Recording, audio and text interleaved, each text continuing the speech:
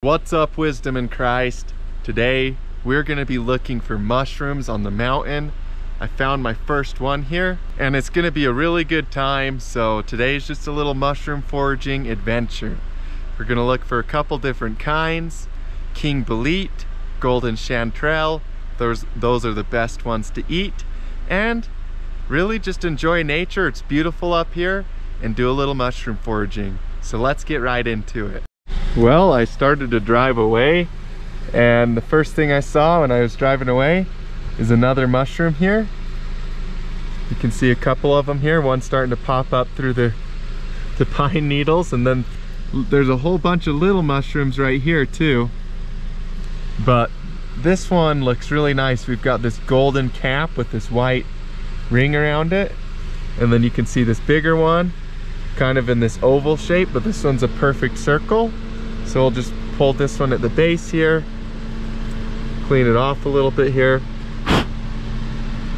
and I'll get my brush out a little later because generally we want to brush them off. So we found our first one, or second one for the day, different species. Just a little spiritual thought that I was having for you guys today. It's really important to come prepared to these types of things. Mushroom foraging, I'm up here in a lot of really thick woods. I have a few lumber trails that I know where they go, but this is a place where you can easily get lost. So you want to be prepared when you go mushroom foraging. For instance, I have my compass with me. I have my ham radio. I'm a licensed ham radio operator, so I can use this to reach certain repeaters in order to contact people if I need. I let people know exactly where I was going and a rough time frame on when I would be home. So this way I'm protected, right? And this is a really good thing to do in our spiritual lives as well. We need to have our compass, right? We have to have the Holy Ghost, the Word of God, to help guide us where we're going so we don't get lost. I have been lost up here 2 different times. Found my way both times without a lot of concern, but there was a moment there where you're like, wow, I'm lost. And one of the times I was up here, I was alone, so that made it even a little bit crazier, right? You're up here alone. And so yeah, I brought a little food, a little water, my radios, and let people know where I'm going. So that's the same thing that we need to do in our spiritual lives. We need to be prepared. We need to have a plan for where we're going, which is hopefully back home with our Father in heaven. And we need to follow the guidelines that are required to get there, right? And then when we steer off course, we need to use that compass to get us back on course and make it where we're trying to go. So that's just my little thought for you guys today. So yeah, let's get looking for some more mushrooms. We see this little cluster here. When I pull this up, you can see that this mushroom has kind of on its, if you look at it from its side, it kind of looks like a funnel, right? If you look down in its gills, you can see that its gills connect to the stem. So the gills go all the way down and connect to the stem. And I'm pretty sure these are false gills. I'm not sure. I can't remember if the golden chanterelle has false gills or if it has real gills, but I do know for 100% fact that this is a golden chanterelle mushroom. This is one I pick up here often and one that I love eating. It tastes amazing, you guys. So what I'll do is I'll cut the little dirt off here. I'll clean the pine needles off of it, and I'll pick all the other ones that I'm seeing right here, put them in my little bags here, and I'm definitely going to be cooking these up and eating them. So I'm not exactly sure what this one is. So whenever you're picking mushrooms, this kind of goes without saying. Obviously, don't eat anything unless you're 100% sure what it is. There are some lookalikes. Even with those golden chanterelles I was just picking, there's a lookalike, but I know the difference between the lookalike and the golden chanterelle. So you just need to know what you're doing. It's best if you have a guide or somebody that knows what he's doing, that's eaten the mushroom that you guys are looking for, that can tell you what it is. And that is also true with the gospel. If you don't have a knowledge of the truth, if you don't know what sin is, what's right and what's wrong, you might end up accidentally picking the wrong mushroom, so to speak. Some of them can cause extreme discomfort, and some of them are even deadly. And so that's the same thing with our spiritual lives. We need to know what sin is, what's right, what's wrong, and be able to identify that, to see that, so we can pick the yummy, good tasting mushrooms and eat those and avoid the ones that could cause stomach cramps and even death. So yeah, that's, something to think about. So from a distance, I thought that these were more golden chanterelles. But when I look up close, these are definitely something different than a golden chanterelle. It looks like a little golden coral coming out, like a little golden coral from the water. So I don't know what these are. I haven't spent a lot of time identifying the kind of coral looking mushrooms. It's pretty and neat. It's really cool looking. So I'll probably pick one of them, clean it off and take it home. For the ones I don't know, there's really no reason for me to pick every one that I don't know. I'll just pick one of them when I find one I don't know, go home and identify it to the best of my abilities, document it on my phone, and then pretty much just, go from there. There's no reason to pick them all. I just pick the ones that I know for sure I'm going to eat. Also, in this little spot where I'm at right here, there's a lot of different kinds of mushrooms you can see. This one is a pretty neat looking mushroom. And then we got another mushroom right here, you can see. And then we've got another mushroom right here under this log. It's pretty looking red, almost reddish brown. Then we've got another mushroom right here under this log. And these are all different kinds, every single one of these. We've got another mushroom right here, different kind, a little cluster of that same kind that's right here. And we've got another mushroom right here under this tree. And that one actually might be one that I'm looking for. So I'm gonna check that out right now and see what it is, because this might be one of the kinds that I look for. It's right next down to the bottom of this pine tree. It looks like it's an Amanita mushroom. Now, some of the ones in the Amanita family are not something that you want to be picking and eating. They are deadly. Some in Amanita family are edible. My guess would be that this is an Amanita aprica, also known as sunshine Amanita, that's really old, so you can't see the color in it. But I could be wrong. I'm not going to keep it. I see a lot of spores coming out the bottom. It's really old. So I'm just going to leave it here. But hopefully I can find some more that are younger that have the nice color that I'm looking for. If you'll notice, I got two bags here, one for the mushrooms that I don't know what they are, and one for the mushrooms that I do. I just don't want to mix them, because if a little piece of one of them falls off into the ones that I am eating, and then I'm cleaning them, you might accidentally eat a little piece of a mushroom of one you don't know. So I just do that to help avoid doing that. Now, if you come over here, I didn't know what this was. I was wondering, I was like, what? It kind of looks like a king bolete. So I started to pick it, but I was kind of picking it too quickly, and the cap popped off of the stem. So usually if you're picking mushrooms, you want to get your fingers down as low as you can and pick at the base of the stem. Have your brush ready to clean it off if it's one you want to eat. And then if it's,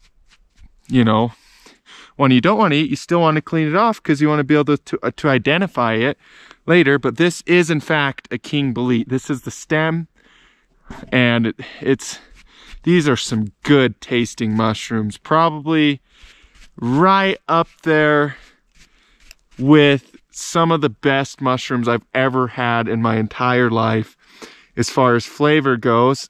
And there's a little one right here. So I'm gonna pick this one and show it to you because this one, I didn't break the cap off. You can see that's a baby king bolete. And these are amazing tasting mushrooms. They taste so good. Between king bolete and golden chanterelle, it's hard for me to choose. Those are probably some of the best tasting two kinds of mushrooms I personally eat from the wild out here. All right, so this right here is an Amanita aprica, also known as sunshine amanita. Either that or an Amanita muscaria yellow variation. And either way, this mushroom is super cool. They're yellow. They're very, very, very yellow top. You can see they've got these warts on top of it. So this one is really, really neat. It's a beautiful mushroom. You can tell it has this bulb on the bottom here, followed by a veil that's created when the mushroom pops up out of the bulb, because it starts in a little bulb. This real yellow top. So this is definitely an awesome mushroom. And so yeah, this mushroom is really cool and definitely one that I really enjoy finding up here on the mountain. It's a beautiful, beautiful mushroom. Now this is what I was looking for. You remember those golden chanterelles that I started finding at the start? I just found a whole bunch of them right here. And then if you look over, there's another patch of them right here. And another patch right here. And these are all pretty big. So they're about the perfect maturity. And they're in really good condition. And these mushrooms taste amazing. So I'm gonna take probably 10-15 minutes here, pick every single one, clean them off, and put them in my bag, because that is a score. And this crazy mushroom right here was picking golden chanterelles, and I look down and I see this.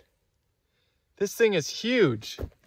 It's bigger than my hand, and I have huge hands. It is awesome. Then we've got a little baby one, another one right here.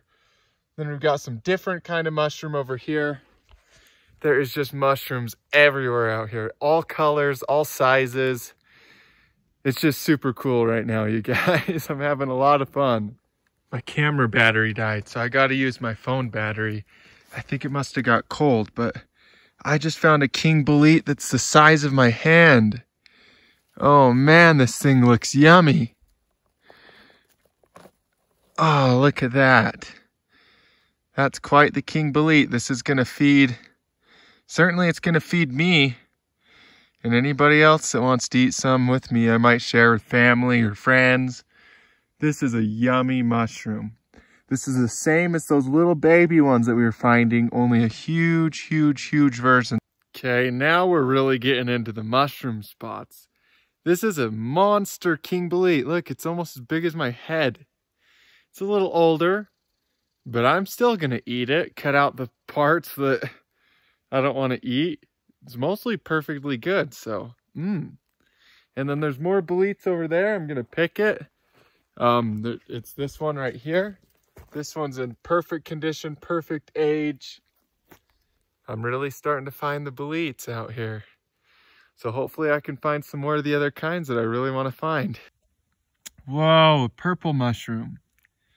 That is so beautiful. Let's see what it looks like on the underside. I haven't seen a lot that look like this. Oh, wow. It's all the way purple on both sides. That is one pretty mushroom. Wow, that's a pretty mushroom, you guys.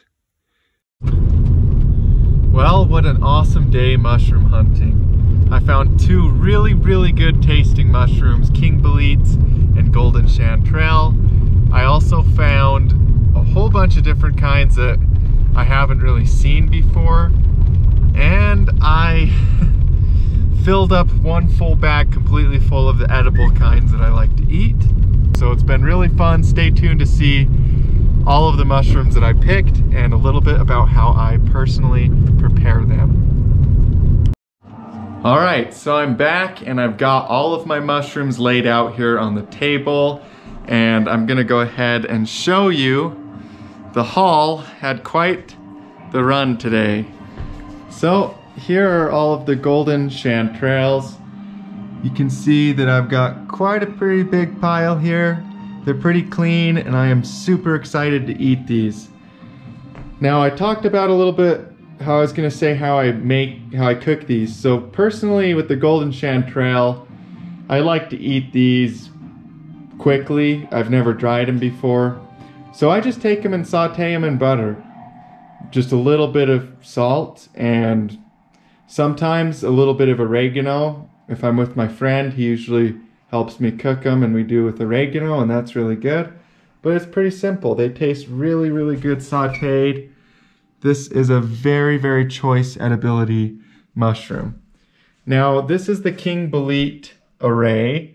You can see we've got the baby bolete. Some of these are just caps because their stems fell off. But you can see we've got a whole bunch of King Boletes here. These are all in prime condition. Very few of them even have worms, except these two big ones. They have some worms, but this is a lot of King Bolete. And I'm very excited to eat these, and you can see how big some of these are. This is like as big as my head almost. It's a pretty big mushroom. So that is amazing. You can see the big and then the little baby bolete here. It's cool to see the size between those. And then here's like a real good middle-sized bolete. And these ones have this real tough bottom. They've got a real golden top. They don't have gills, they just have basically like a real smooth spot where the gills would be. But there is tiny little holes in it. And as they get bigger, it can kind of change colors a little bit. And those holes just get a little bit bigger here on the underneath. And if you cut it open, there's gills. Here, I'll just show you here. So if I take this one, for example, or I'll just show you the back side because this one's broke off. You can see right here on the back side of this, there's actually, it looks kind of like gills, right? But you can't see the gills from the bottom. It's just if you cut it open, then you can see the gills. So that helps you identify the boletes. So these are all the edible mushrooms. For the boletes, I will take this food dehydrator right here. I'll chop them up, slice them up, and then dehydrate them, put them in a freezer, and they can stay good for a really long time. They taste really good, so quite a few of them I'll keep fresh and eat those ones as well. But I'd say this was a pretty good little haul. And then we've got these miscellaneous ones that I'm gonna run through my mushroom AI. I've got an app on my phone that it's an AI, it's pretty accurate. And then I'll post them on my mushroom identification forms as well, and look in my mushroom field guide to kind of help identify what these ones are. And this was that Amanita that I found. This one, I put toilet paper around it to try to keep it from breaking up. And then it just stuck to the top. So all the warts are gone off the top. You can see this nice yellow color that it has.